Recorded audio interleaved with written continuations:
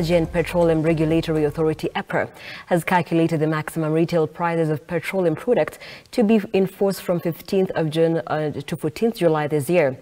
In the period under review, the pump prices of super petrol, diesel and kerosene will increase by 9 shillings per litre respectively.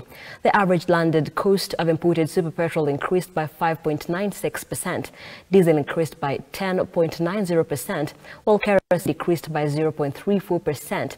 The applicable pump prices for the current cycle for super petrol, diesel and kerosene have been increased by 9 shillings per litre for immediate previous cycle.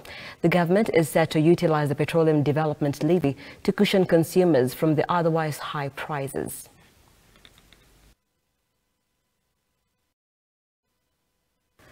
And moving on.